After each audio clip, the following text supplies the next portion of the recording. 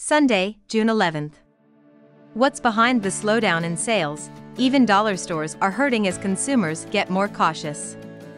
The law offices of Omar Zambrano, offering free consultations at 626-338-5505, are committed to helping you navigate the path to debt elimination. We're observing a concerning trend in the retail sector, a significant slowdown in sales. Even dollar stores, traditionally a refuge for budget-conscious consumers, are feeling the squeeze as shoppers become increasingly cautious. Historically, America's dollar store chains have thrived during periods of economic instability. Their low-cost items have served as a lifeline for consumers tightening their belts in uncertain times.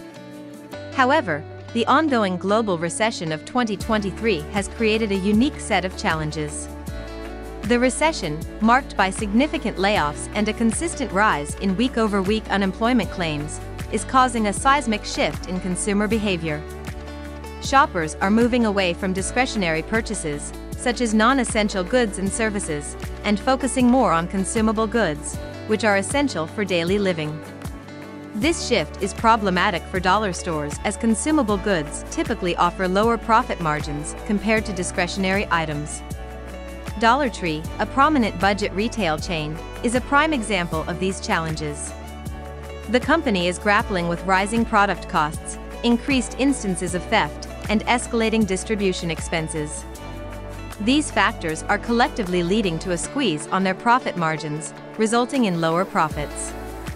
Adding to these challenges, Dollar Tree is still adjusting to a price increase implemented last year.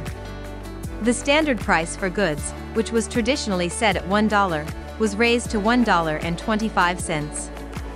Management believes this price hike has created a challenging environment for comparing same-store sales on a year-over-year basis. The products were cheaper a year ago, and this price increase may have deterred some of their cost-sensitive customers, thereby affecting their sales. The global recession of 2023 and its associated job losses are having a profound impact on the retail sector.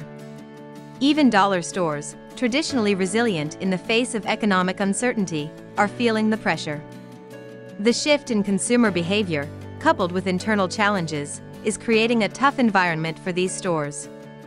As we move forward, it will be interesting to see how these retailers adapt to these unprecedented circumstances.